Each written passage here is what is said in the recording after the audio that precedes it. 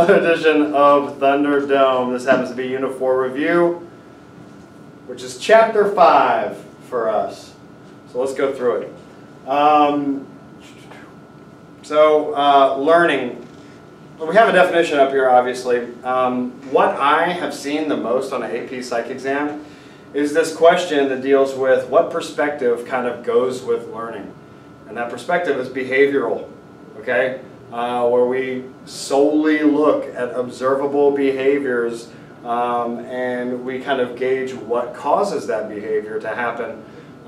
That is really what's being studied when we study learning, is behaviorism.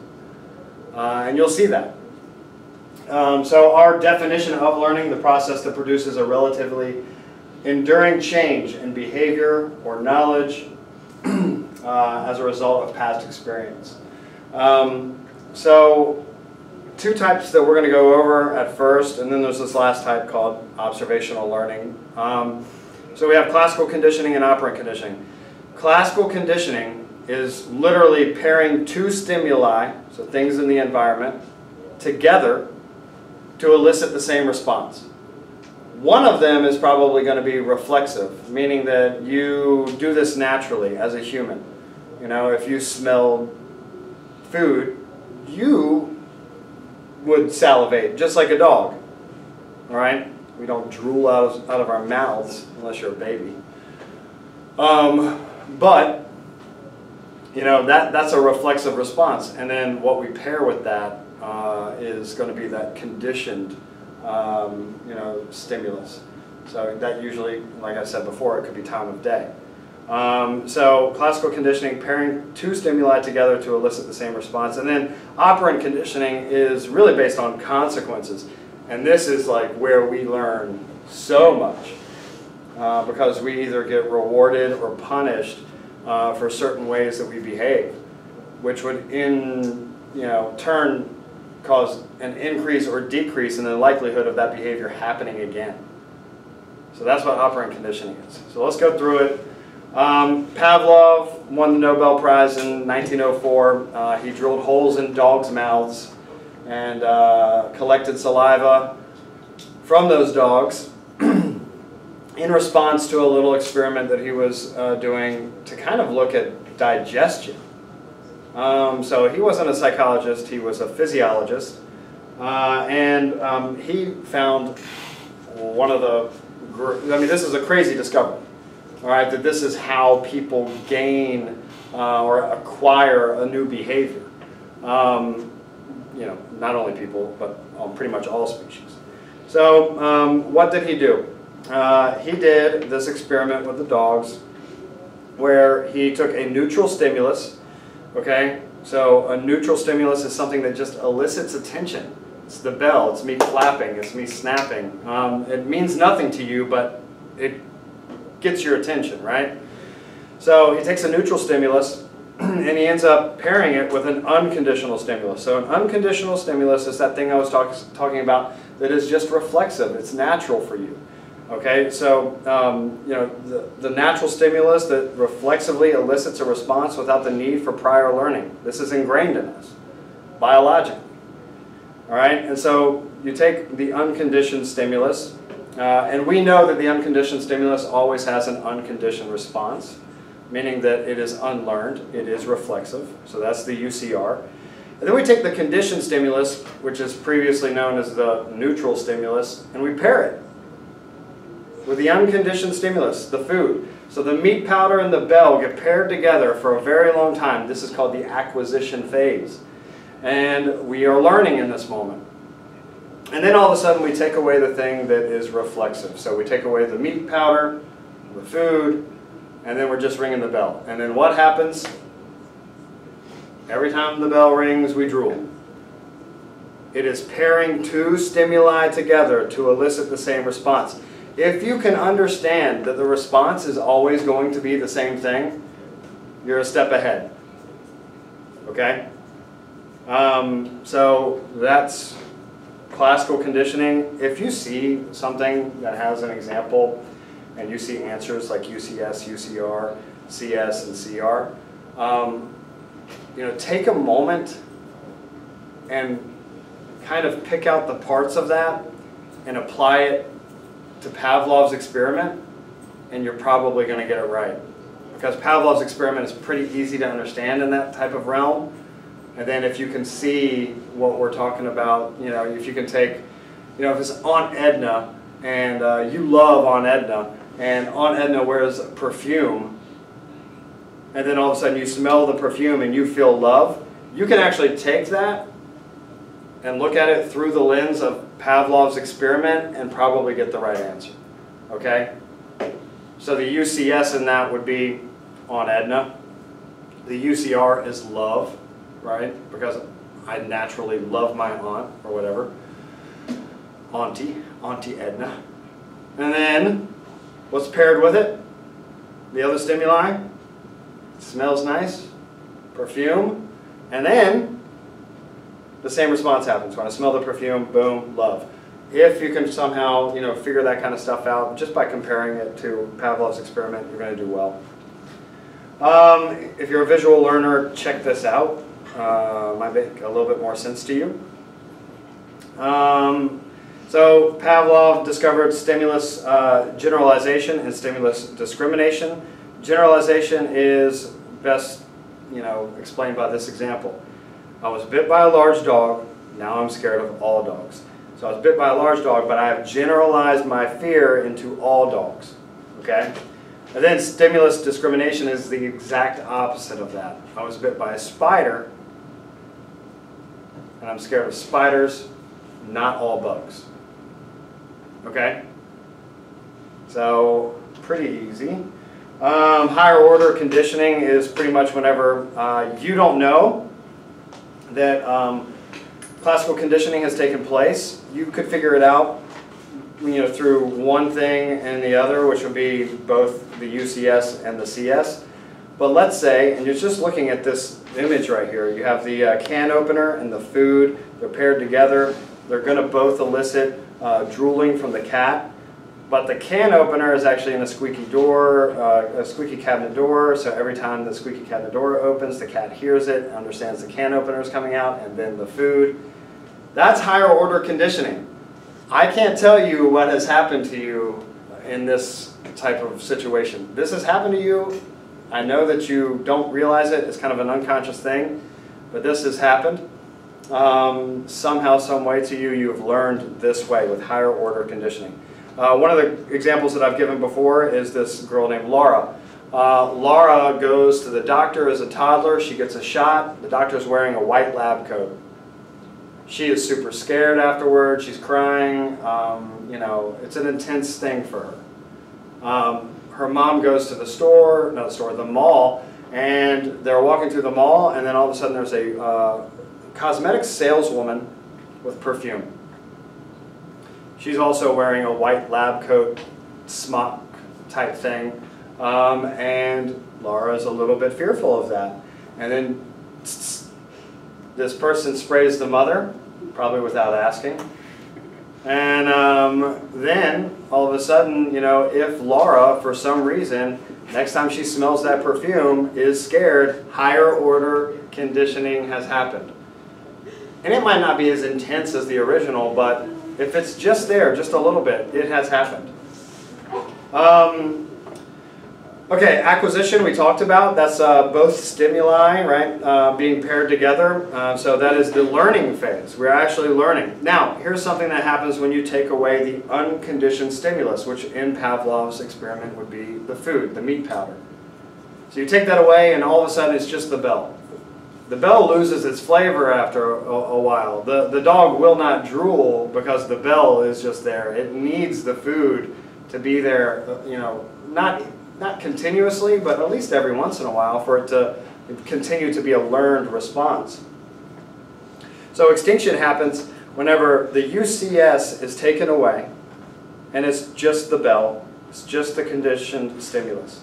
And then all of a sudden it gets weaker and weaker and weaker, and then it goes away. And then something happens where later on, all of a sudden the dog hears a bell randomly, and then spontaneous recovery, which means pretty much that we just start drooling after we've lost the learned response because we kind of remember that we did this thing once. Okay? We'll talk about extinction and operant conditioning here in a little bit, where we can get people to stop acting certain ways because we don't reinforce it anymore. All right, this is John B. Watson. You know him as the little Albert guy, right? He did what Pavlov did, except he did it to a baby, and it was considered unethical, but not as unethical as apparently his affair. He had an affair, and he could not get a job in academia afterwards, and he went into advertising, and he really kicked off this modern age of advertising that we experience today, where ads actually try to make you feel a certain thing, like fear, rage, or love, and they use that against you for you to buy their product. One of the greatest quotes that he's come up with is this right here. I should like to go one step further now and say, give me a dozen healthy infants, well-formed, in my own specified world to bring them up in, and I'll guarantee to take any one at random and train him to become any type of specialist I might select. Doctor, lawyer, artist, merchant chief, and yes, even beggar man and thief. Regardless of his talents, penchants, tendencies, abilities, vocations, and race of his ancestors. I'm going beyond my facts, and I admit it. But so have the advocates of the contrary, and they have been doing it for many thousands of years. This guy hated structuralism and functionalism. He thought that it wasn't based in science, and he's right. It was based on introspection and subjective experiences. And he is solely there to observe behaviors, because it's the only thing that actually was objective, right?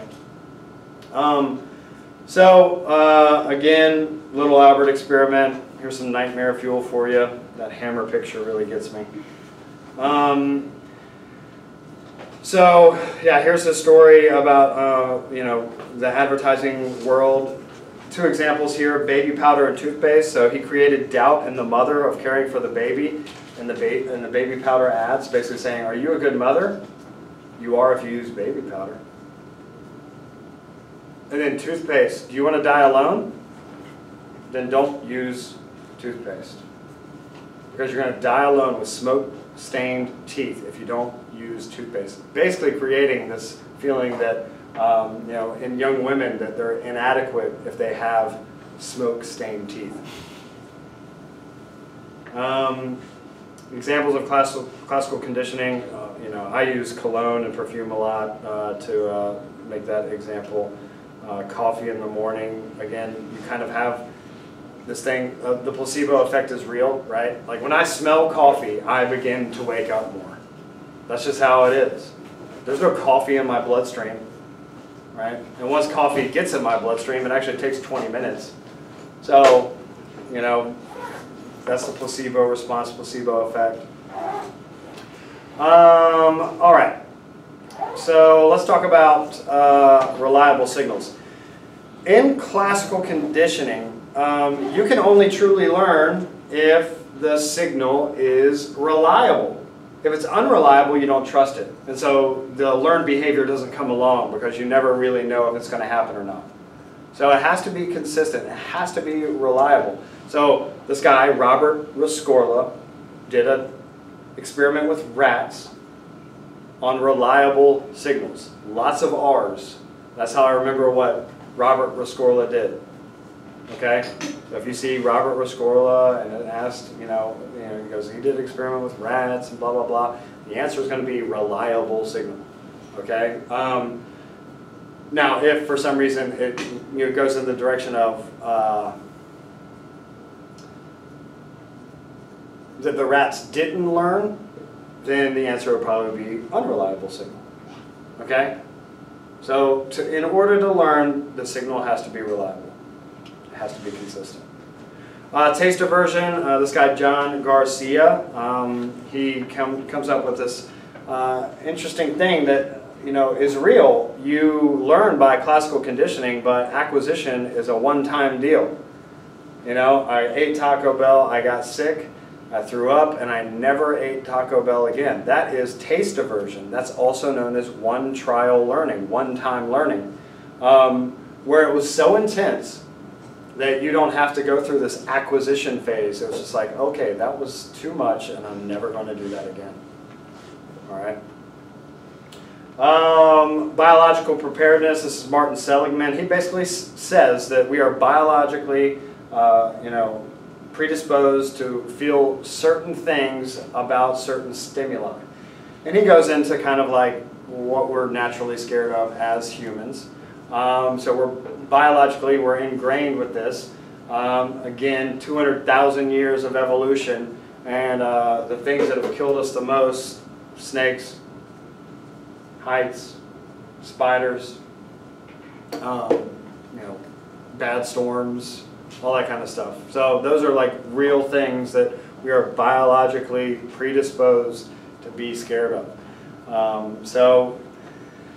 Classical conditioning and evolutionary aspects. All right, operant conditioning. This deals solely with consequences, so reinforcement and punishment, getting rewarded or having some sort of punitive consequence. So operant conditioning, the basic learning process that involves changing the probability that a response will be repeated by manipulating the consequences of that response. So let's look at this. The first guy to actually even talk about this is this guy named Edward Thorndike. He comes up with this thing called the law of effect. And this is so true, and you know that this is true. When things have a satisfying effect, it increases the likelihood of you doing that thing again. If it made you feel good, you're like, you know what? I want to do that again. All right? And if it makes you feel bad, the opposite happens. You try to stay away from it. Okay? And so that's the law of effect. And that is pretty much what operant conditioning is built upon. The guy who built upon it is B.F. Skinner. He looks like a weird character that would take over the world. He comes up with a Skinner box, and we'll look at that here in a second. But he comes up with a term called operant. So this is a term for an actively emitted, which we would call that a choice. So actively emitted or voluntary behavior that operates on the environment to produce consequences. So if you want to do well on the AP exam, the operant would be studying, right? You manipulate that to get the particular consequence that you want. So again, Skinner doesn't believe you've ever made a choice in your entire life. He is a behaviorist, and he basically says that everything that's ever happened to you is because of the things that have already happened to you. Okay? Really hard to disprove that. All right, reinforcement. The occurrence of a stimulus or event following a response that increases the likelihood of a response being repeated. So there's two types of reinforcers for a human. The primary reinforcers would be anything on Maslow's hierarchy of needs, bottom level, right? Anything that's going to keep you alive. That is a primary reinforcer for a human. But how do we get those things? Secondary reinforcers, okay? So, I mean, money's the best example right there, you know. So, secondary reinforcers also could be called conditioned reinforcers, so just kind of pay attention to that, make sure that you don't get confused by it. All right, positive reinforcement. Let's get it out of the way one more time. Positive does not mean good, it means addition. We are adding something. So, positive reinforcement, a situation in which a response is followed by the addition of a reinforcing stimulus, increasing the likelihood that the response will be repeated in similar situations. You know, praise. You know, monetary compensation, a bonus at work, extra credit points. Anything that is added to the situation to increase the likelihood of you doing a particular behavior again. That is positive reinforcement. Negative reinforcement. This isn't bad. This is good. Negative means taking away, right? To subtract. The removal of, avoidance of, escape from. My favorite example here is the mom driving the minivan, right? And I'm in the back seat. I'm 7 years old, little Travis. You know, and Miley Cyrus comes on the radio, And, you know, it's party in the USA. Mom's feeling it. I say, Mom, turn this off. That's how I used to talk when I was 7. Fresh from West Virginia. And she says, excuse me? And I say, Mom, will you please turn this off? And then she says, okay. And she turns it off. She is reinforcing a particular behavior. Good manners. Asking nicely. Saying please. And how did she reinforce that? She took something away. Miley Cyrus. She turns the channel. That is negative reinforcement. Okay? So there's some examples here that you see. So avoidance behavior and escape behavior. Those should end up being pretty obvious if they ask you about it. You know, I think you know what both of those words mean, escape and avoidance. All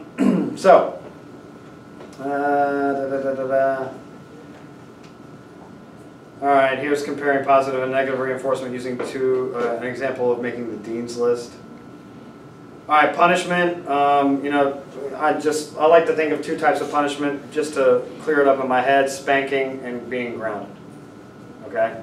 The presentation of a stimulus or event following a behavior that acts to decrease the likelihood of the behavior being repeated. So punishment by application is also known as positive punishment. Obviously, if we thought about it as being good, positive, the word positive, and it'd be good punishment, that doesn't make sense. So, you know, punishment by application, so this is spanking.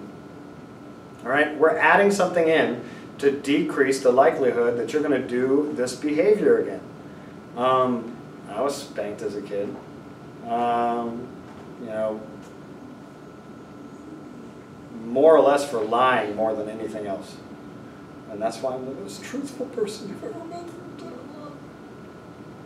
Parents would be so proud.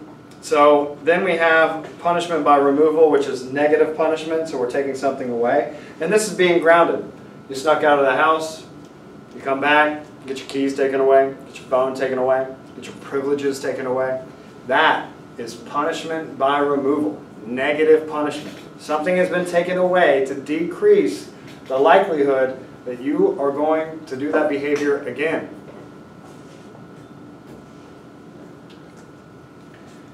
Alternatives to punishment. Honestly, punishment kind of sucks, and it actually is pretty short-lived. You can learn by it, okay, but the better avenue to go down would be to reinforce the correct behavior. Okay?